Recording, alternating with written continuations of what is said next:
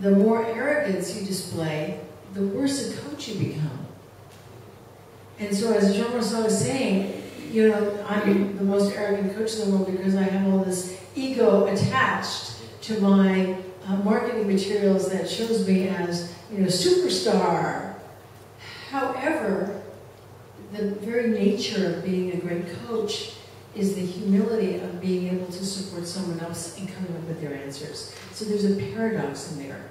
And the paradox is, as good as you can be is directly linked to your humility. And as soon as one becomes an arrogant coach, you have lost the essence of the pure spirit. Could you elaborate on more on the elegance? Like what kind of display would that be? Like The arrogance? So that I would know where you're from. Well, I can tell you about my own journey. And my own journey has been one where I started out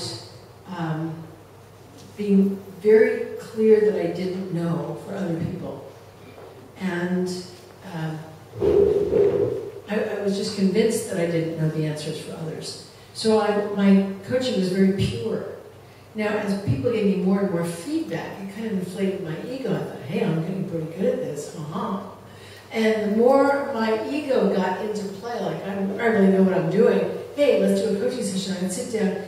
And then, if my ego was engaged, my coaching would become a little tarnished. A little more about me than it was about them. And since I'm a rather reflective person, I'd start to notice what was it about that last session that wasn't quite in the slot. And I would realize that more of my ego was present as opposed to my humility of wanting to serve.